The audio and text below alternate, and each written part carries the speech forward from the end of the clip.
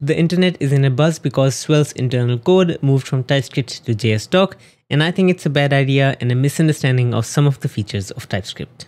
The main concern is that it adds friction when working on projects that are not in the same codebase.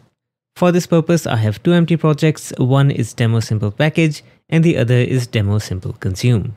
Within demo simple package, I create a simple function called hello, which I export, and this function is simply returning the string hello world.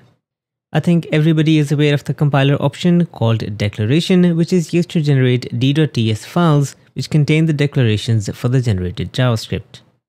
Now, a concern raised from the Svelte team is that you often do not end up on the source code and instead you end up in a .d.ts file. Well, that's not true thanks to an option declaration map. When you set this to true and you navigate to the definition of a module that you have imported, you will end up in the TypeScript source code instead of ending up in the .d.ts file. Another concern was that it's too hard to build. Well, that's really a choice of your build system. With TypeScript, you could do something as simple as tsc ---- watch. Another concern was that npm link doesn't work as nicely as it should. Well, that can be dispelled as well. I simply run npm link and now I have this demo simple package for use anywhere within my machine. Since we wrote a simple build command, we only need to run a simple build command to make sure that this package is constantly building. Now let's take a look at what our experience would look like if we were to try and consume this package.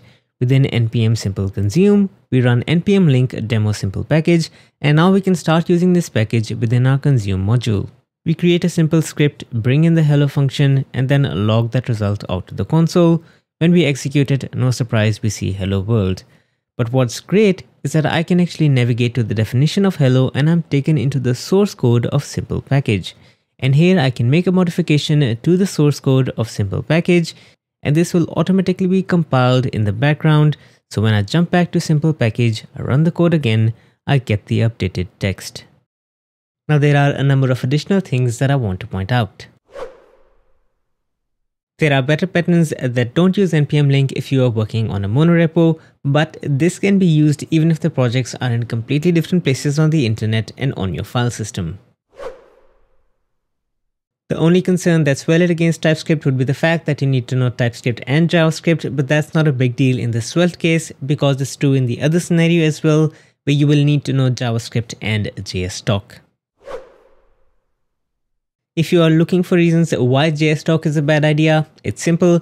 JSDoc was a thing even before TypeScript and people have actively used it, and I've migrated a number of such projects to TypeScript, and every time there was at least one silly mistake that wasn't caught because JSDoc isn't good enough or it's too removed from day-to-day coding.